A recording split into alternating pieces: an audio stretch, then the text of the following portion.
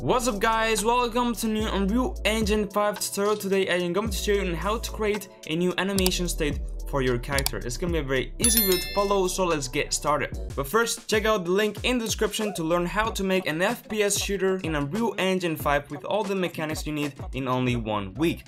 And if you use the coupon code GORKAGAMES in all caps, you get 20% off. So check it out through the link in the description. Alright, so let's go into our characters folder, mannequins, animations, and let's open our animation blueprint. In this case, I'm gonna be using the one from the third-person template as a demonstration, but of course, you can use your own custom animation blueprint that you have created. In my case, let me open to the parent, which is ABP Mani, and let's go into the anim graph. So, of course, this is where we are going to be creating all of our different states. In this case, we have already have a main states machine graph with all of the different states that we have. As you can see, in here we have 3 different states. Okay, we have the main locomotion, which will be idle, walk, and jog, and then we have the land, which is a completely different state just for one animation, and then I will consider this as a group of states, but you know, just the jumping and falling overall. So what I need to do is get one, at any point of the graph, just right click and create a state. In this case, this might be whatever you want, okay? For example, use new state. Put whatever you want, crouching, swimming, flying, whatever you want. And then you can just get the border of the animation, you drag it into the next border. I'm gonna do so. So now basically I can transition from this state into this one.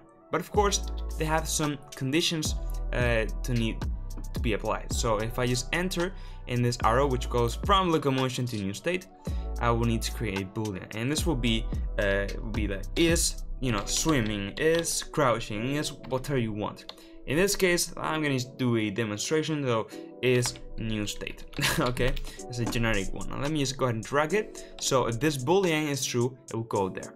And now for the other one, for the other transition, it's going to be exactly the same, but the opposite. So it will be if it's not boolean, so not true. If so, I can go ahead and go back. So in my new state, I can now, just go ahead and put whatever I want.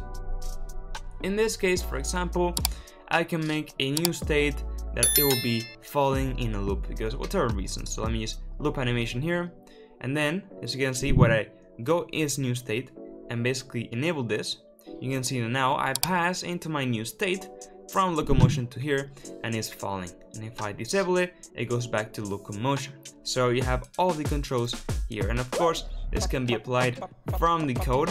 So if my character presses a key, I can go ahead and activate this, etc.